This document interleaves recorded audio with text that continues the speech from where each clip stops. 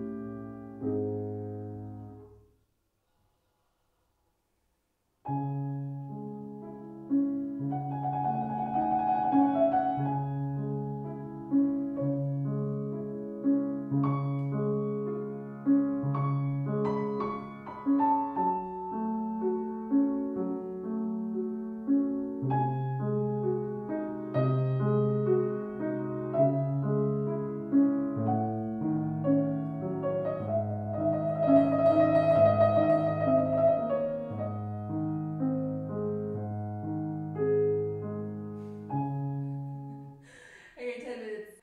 Let's start.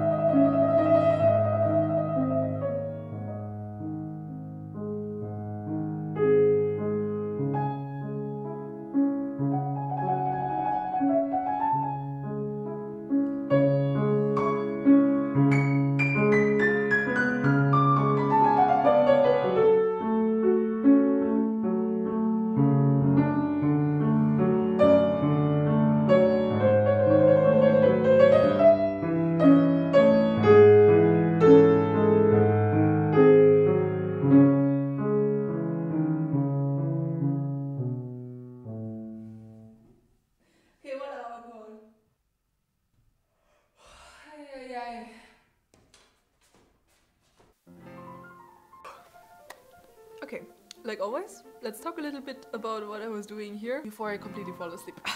One of the first things that I really wanted to pay a lot of attention on was the movement of the left hand. The left hand is like super important, especially in Chopin's music. His left hand gives the right hand all the stability and the freedom to sing. So the left hand should really be something that should be worked on first.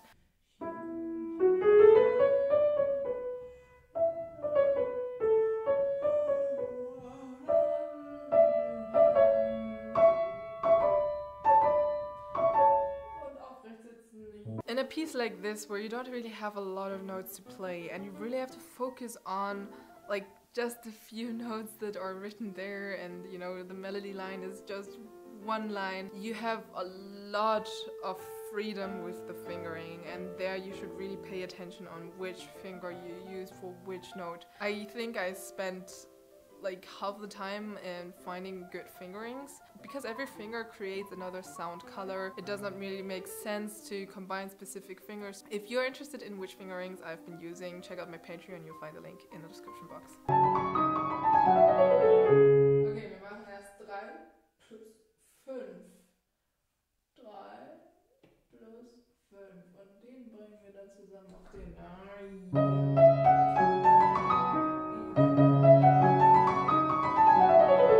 In this piece you can find something that Chopin does very often. The right hand has many notes to play on top of 4 notes in the left hand. And a trick here is to really make sure that you understand on which notes you want to come together with both hands, and then calculate exactly how many notes you want to play on which note. This helps a lot, especially in the beginning. After many months of practicing and, you know, creating a lot of stability, you can be a little bit more free with this and just play out of your heart. But in the beginning, you should really make sure that your brain understands what it's doing there.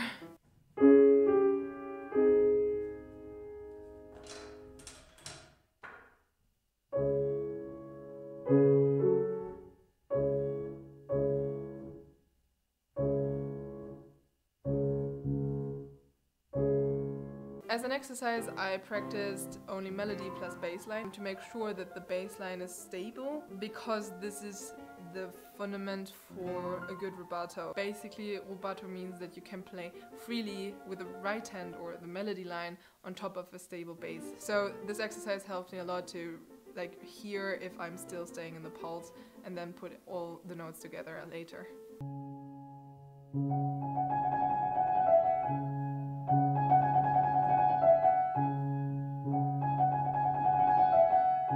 All in all, I have to say it was actually a very interesting experience to practice during the night. I'm really not a night person. I wake up very early in the morning and I start practicing very early. The best time for me is really the morning part. I start to become tired after 10 p.m. and I'm just, you know, useless after this.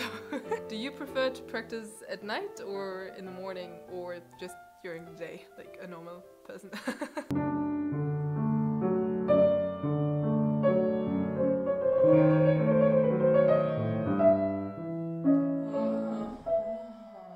In the middle part, I thought it would be great to create like this memory feeling, and therefore I tried to use a little bit half pedal, so the sound would not, you know, completely be clean, but it's also not completely dirty. Of course you need a lot of attention and I'm not completely awake, obviously. But I thought the effect was actually very nice.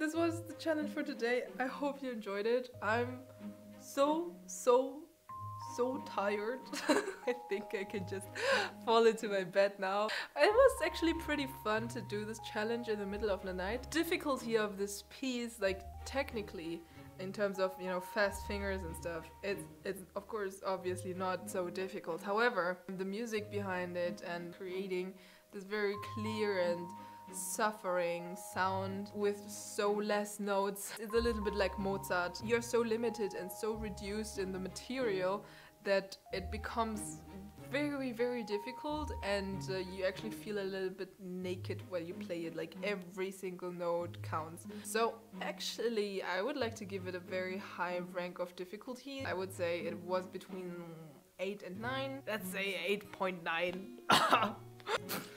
Okay guys, I really have to go to sleep now. If you like this video, please give it a thumbs up. Don't forget to subscribe and hit the bell. We'll see you in the next videos. Bye. Left hand is so...